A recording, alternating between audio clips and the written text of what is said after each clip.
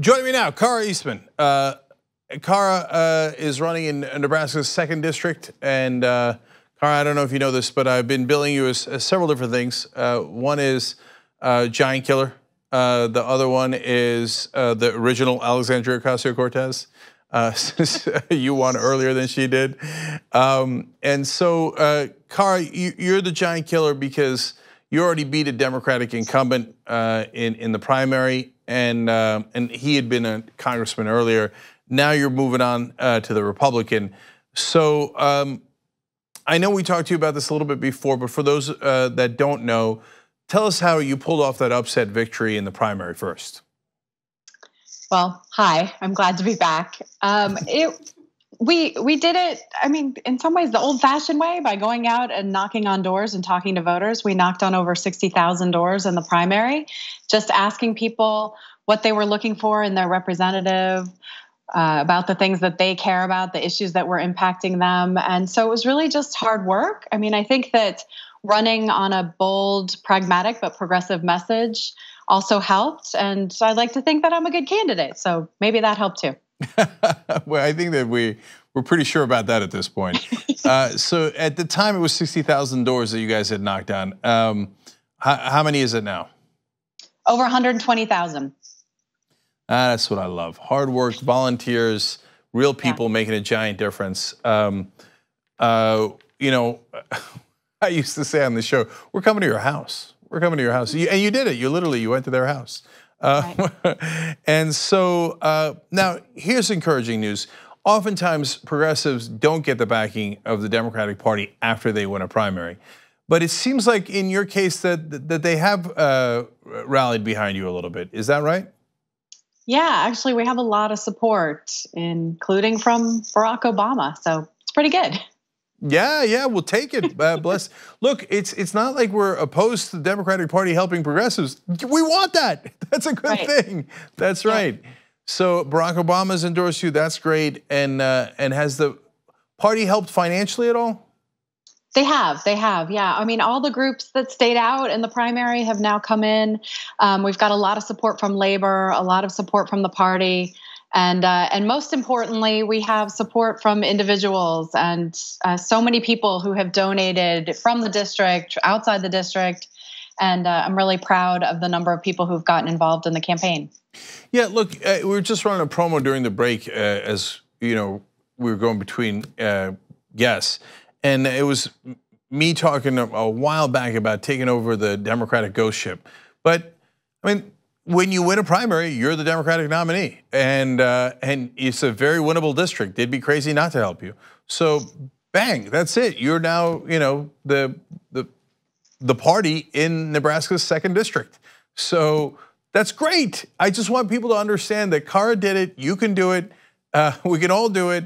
And so, you know, in a lot of ways, you're an inspiration on that, and we appreciate that, Kara. Thank you.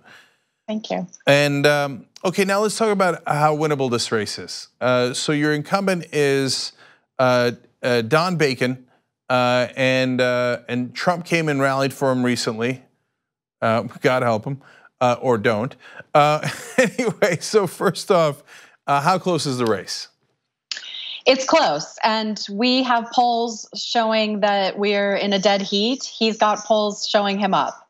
And so that means that I just need everybody to keep supporting, and we need to get as many people out there voting as possible, because it's really going to come down to turnout, as in most other races around the country. But the fact that we doubled Democratic turnout in the primary in May is pretty significant.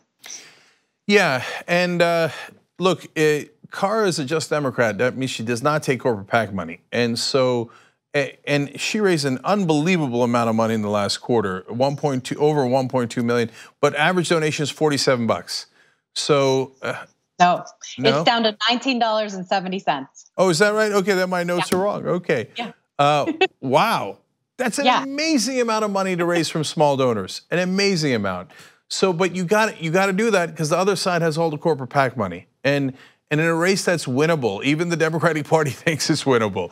Like you gotta put her over the top. So I don't hide my opinions. I'm 1,000,000% behind Kara, and from day one, right? So now let's talk about Bacon's record a little bit.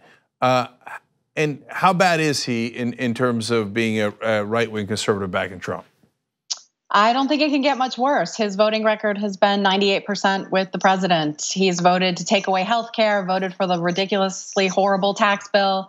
The problem with him is that he has a good talk. He tells people he stands with dreamers and he stands for TPS and then he votes for the border wall. So he's not representing the values of the people of the district. He's not representing the values of Americans, and he needs to be replaced.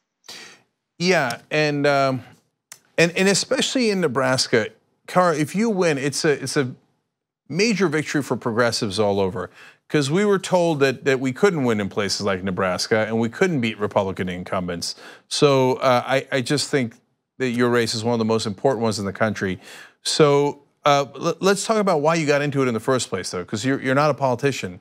So what possessed you to run? And then there was a powerful Democratic incumbent in the race. Well, why'd you do it? I made the decision to run in 2016, actually before the presidential election, after my mom was diagnosed with cancer for the 5th time and prescribed a pill that was $2,500 that she couldn't afford to take.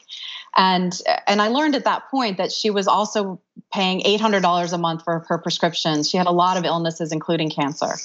And at that time, we were hearing so much about repealing or replacing the Affordable Care Act, but we weren't really hearing about people like my mom. And now that I've been doing this for as long as I have, for over a year and a half campaigning, I meet people every day who are telling me that they are struggling with the same issue. I met a woman who said her family's paying $18,000 a month for her prescriptions.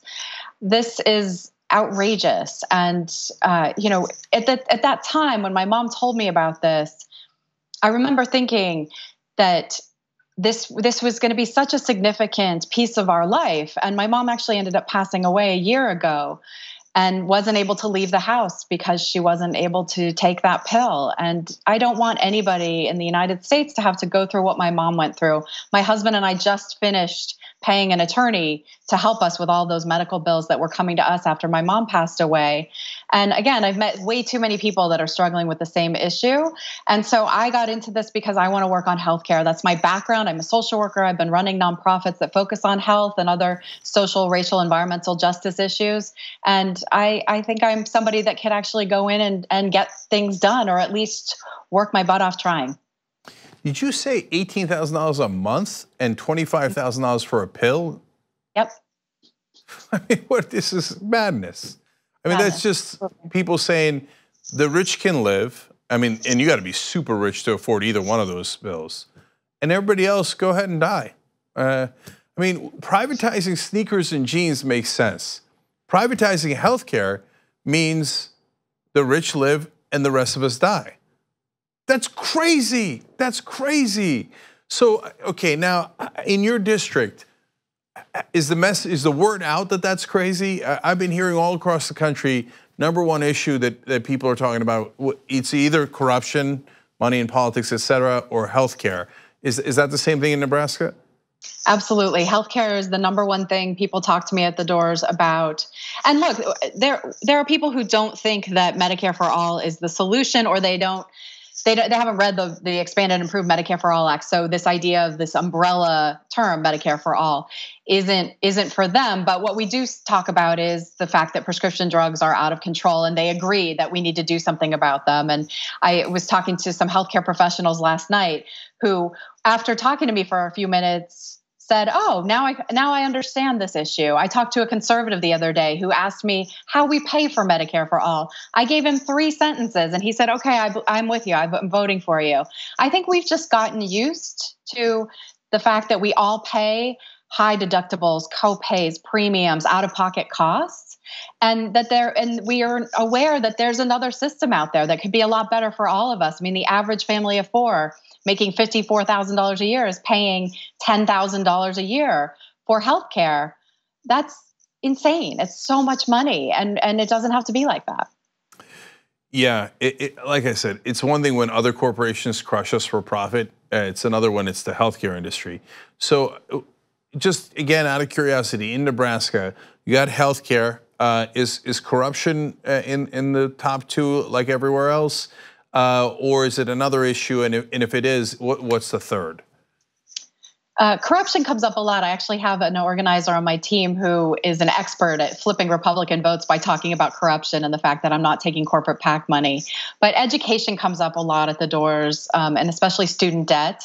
I'm on the board of governors of our community college, which is an elected position, and that's something that I'm really passionate about. The third thing that people talk about, although Kavanaugh has been coming up a lot lately, is school shootings. We've been victimized by school shootings and have had mass shootings in our own community. And people are looking for policymakers to take proactive stances on common sense gun safety regulation. Oh man, it's so winnable. All right, so we got to put it over the top. And Kara is one of the original progressives who ran and was bold. So EastmanForCongress.com. Make sure, please, you go to the website, find out more, donate, volunteer, do all you can. So we can show everybody how progressives do it anywhere in the country, including in Nebraska. Kara Eastman, thank you for joining us. Appreciate it. Thanks so much. Thanks for watching this free clip of Rebel Headquarters. Don't forget to become a TYT member today for more exclusive content. Join now at tyt.com/join.